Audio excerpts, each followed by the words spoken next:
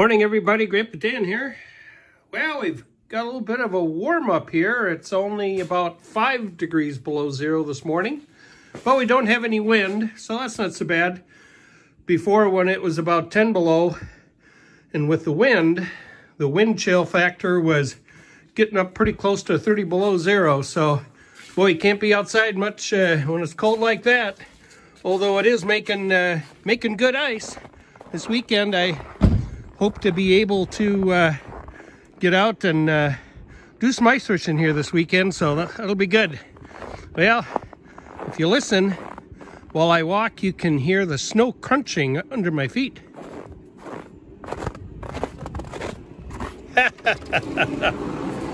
Well, I got the heater going in the shop here. I'll turn that off here in a bit. But I thought today I would try to take a couple of the rod bearing caps off. Maybe we can get all four, we'll see. And take that rear main cap off just to see what the bearings look like in those. I was able to get the oil pump out. That took a little bit of pounding. It was stuck in there pretty good. I'll show you some of that crud here. So let me get you set up in the tripod and we'll go from there.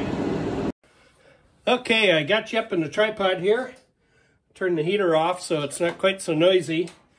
Move this around a little bit so you can see a little bit better. You can see my breath here as I'm talking. It's kind of chilly. This oil pump I was able to get out, and as you can see here, it was pretty stuck in there. Corrosion, but that'll clean up. The shaft is stuck in there. That's pretty common.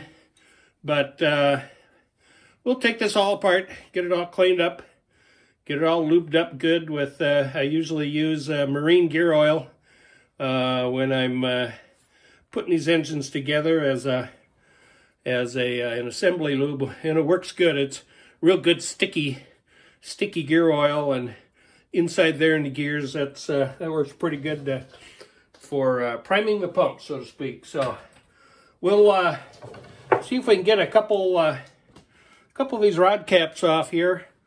I'll maybe start with this one, just because it's maybe a little closer to you. Sorry if my hands are in your way there, but I haven't done anything on this yet. I have not taken the cotter pins out. So see if we can get those pins out here and get this cap off.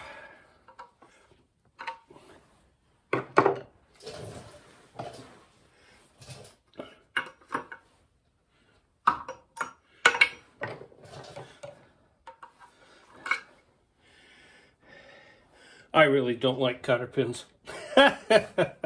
They're a bunch of baloney getting them off. And these here aren't too bad. They're not so rusted, but sometimes they're just really corroded in, and it takes a long time sometimes to get them out.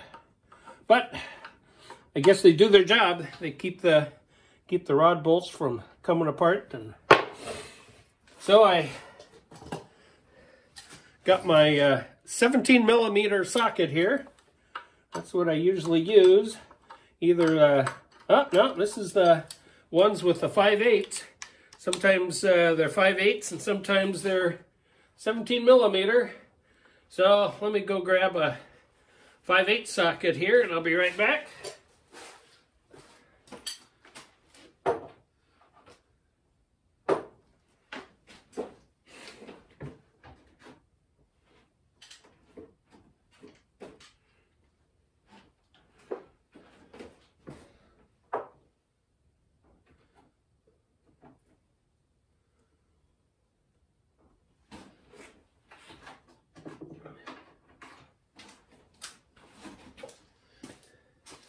Okay, here we go.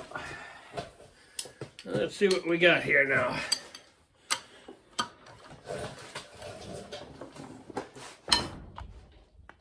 Oh my, that's a tight one. Hokey smokes. try this one here first.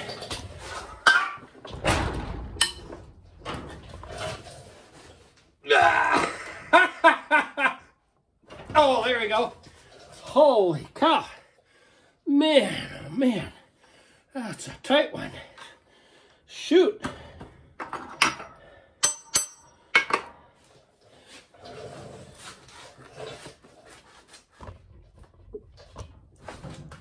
Oh, holy cow. Man. They're usually not that tight. Yikes. All right.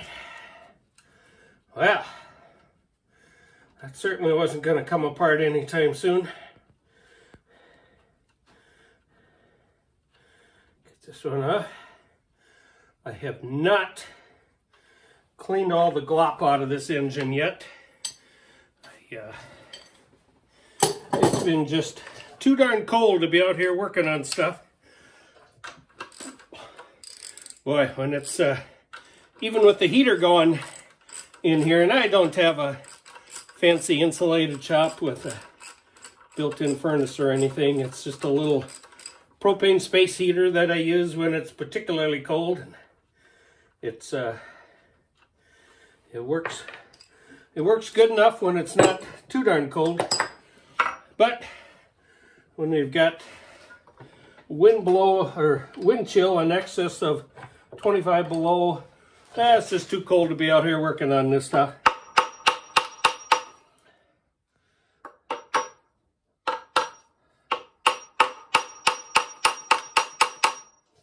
That's a tight one.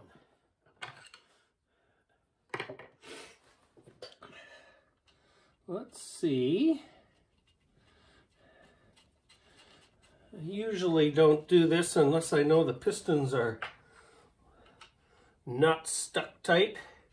But these didn't look too bad, so let's just try something here. Put the nuts back on so I don't ruin the threads. Look at that. Pistons are moving. That's good. They'll be coming out pretty easy if I can move the pistons by just whacking on the connecting rod bolts a little bit. And I wasn't hitting too hard. I saw some of the shims pop out. There we go. Oh, it feels loose. I can get that out. When these engines stop with both of the pistons kind of in the middle of the bore, it makes it hard to work on them. Usually when there's two pistons up at top dead center and then the two pistons down and bottom dead center, then I've got two of the rods up high and they're easy to work on. But we'll keep tapping on this a little bit. It'll come. Saw some of the shims popping out. That's a good indication that it had some thicker babbitt in it. If it's got thicker shims, let's try pounding that piston down a little bit. We'll just use this because it's here and it's handy. See if we can get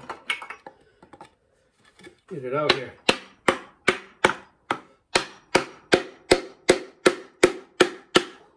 Yeah, it's coming.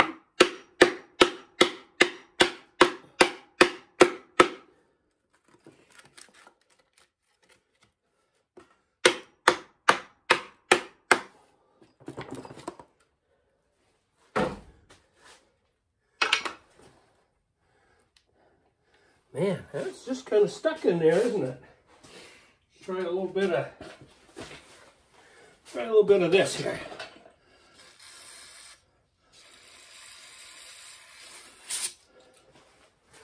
A little bit of carb cleaner down in there. A little bit of PB blaster along the edges here. From what I could see so far, it looks like it's pretty good. Got pretty good side thrust, damn it. So that's good.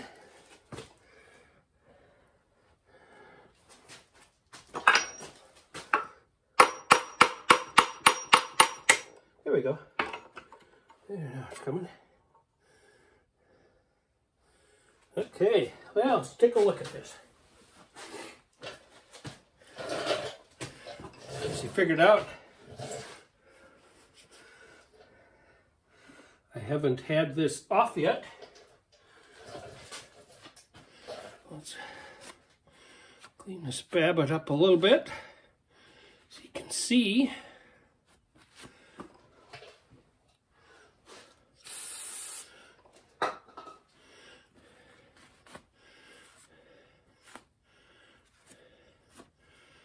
Okay, well, I'm pretty happy with what I'm seeing here so far. I'll lift it up after I clean it up a little bit more. Okay, so here you can see the babbitt. I don't know how well you can see it, but there's pretty good depth in the little oil holes there. And the babbitt's looking in pretty good shape. It's not cracked anywhere.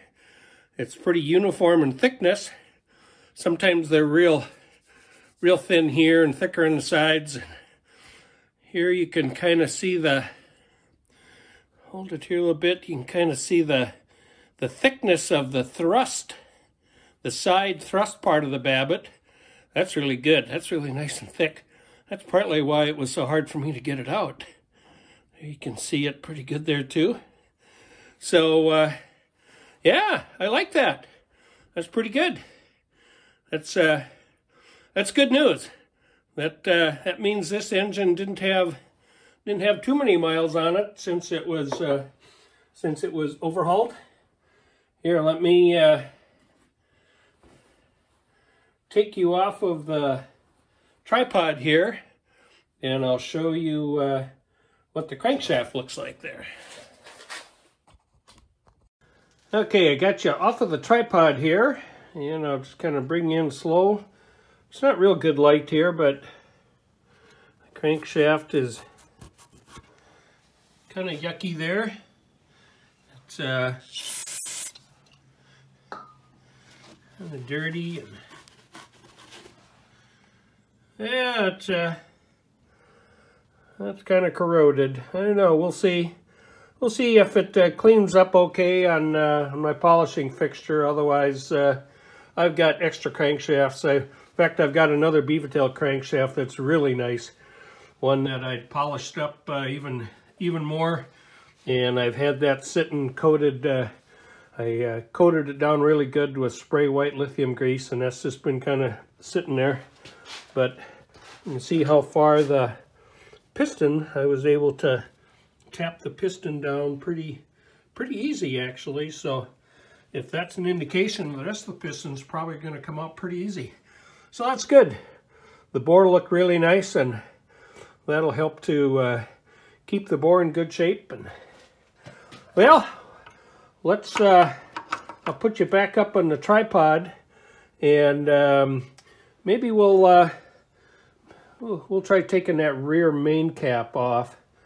And I think it's supposed to warm up to close to 30 above here this weekend, so I might just wait till this weekend to take the rest of those caps off.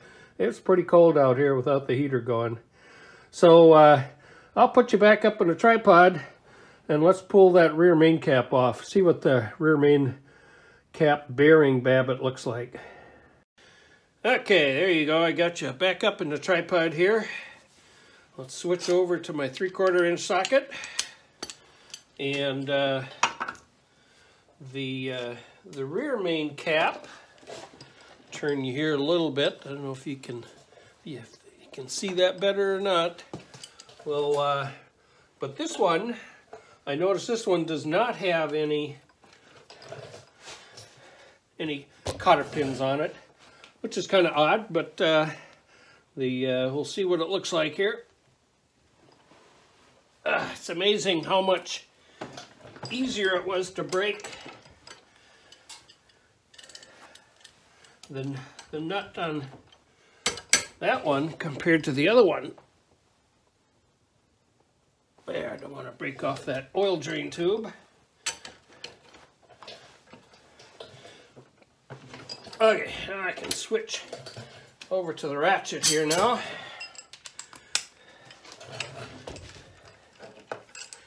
So we'll see what this looks like. I'm pretty happy with how the babbitt on that rod cap looked. We'll see what the rod looks like, the rod side, after we get the piston all the way out.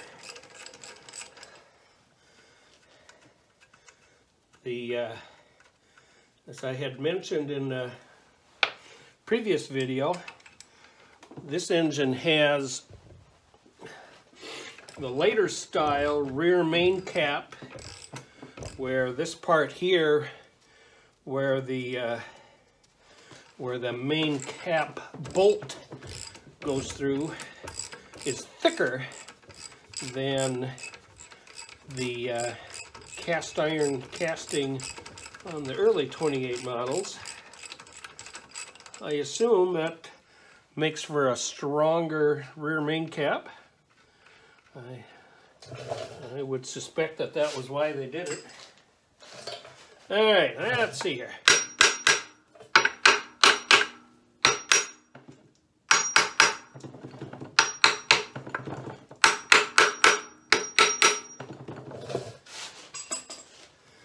Give it a little go juice here.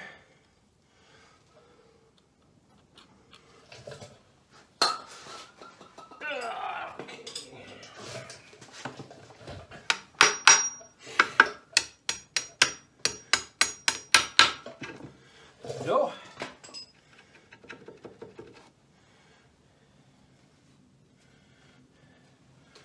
Okay.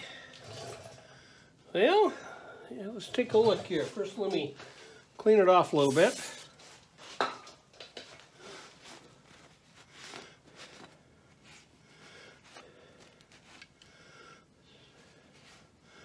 Well, this is interesting. Never seen that before. Okay, on the back part here, you can see the thrust portion of the babbitt is still in place and pretty good and thick. On the center part here, the oil groove has got some pretty good depth to it, so that's not too bad. Sorry that the light isn't so good. But on the inside part, the part that's closest to the crankshaft, at least on the cap, portions of the thrust babbitt are gone. Here you can see, and it's pretty corroded, so it's been gone quite a while. It wasn't just from me tapping it with the hammer. So that's just gone. But these parts are still there. And then if the thrust portion of the babbitt down in the block, if that's still good, it's good enough. It'll keep the crank from moving back and forth. It's not ideal, but it would still work for an engine that would run. But here's something that I don't think I've ever seen before. If you look here in the, try to hold it here, right here, there's a groove cut into the babbitt, real straight walls groove. It was cut on purpose, straight through from the middle out to the end here. It's like almost like an oil groove, only it was cut right in the middle this way. I don't know. I've never seen that before. I don't know why someone would do that, but who knows? So the let's see if this is plugged. This is cold. Hope my lips don't stick to it. Yeah, it's open. It's not plugged. My lips didn't stick to it. That's good. I'm not like the kid on the Christmas movie where he put his tongue on the flagpole when it's cold. Well, there you go. Here, I'll take you off of the tripod again so you can see what the crankshaft bearing or the journal looks like there. Okay, I got you out of the tripod here now. Come in slow here so it'll focus on it. Well, it looks worse than it feels. I think the main bearing, that'll clean up okay on my polishing fixture. We'll see what the rest of the crankshaft stuff looks like. I'm not feeling any shims here at all. No shims on the block side, and I didn't see any shims on the cap side. So at least on the back one here's no shims there. Well, so there you go. We got one cap off. Feeling pretty good about that. I'll lift that back up here so you can see it again. A little bit better light here. That's really nice. That's a really good rod cap, Babbitt. That'll be nice. Here you can see better just how thick the side thrust part of the Babbitt is here. That'll keep the rod from going back and forth on the rod journal, so that's good. Well, there you go. More to come. We'll do some more when it's not so dang cold out. And we'll finish getting the rest of the rod caps and the main caps off, and we'll get that crankshaft out. We'll looks like the pistons are going to come up pretty easy. That's good. We'll tap the rest of the pistons out, get the camshaft out, get the block cleaned up real good, and then we'll look it over really close for cracks. Make sure there's no cracks, and we could start getting this thing ready to put back together then. That'll be fun. Well, thanks for watching, and I would say Merry Christmas, but Christmas is gone. But see all the snow here. We finally got some winter. But the good thing is I can go ice fishing this weekend. So there you go. I love ice fishing. That's good stuff. See if I can catch a few ice cubes. See you later. Thanks for watching.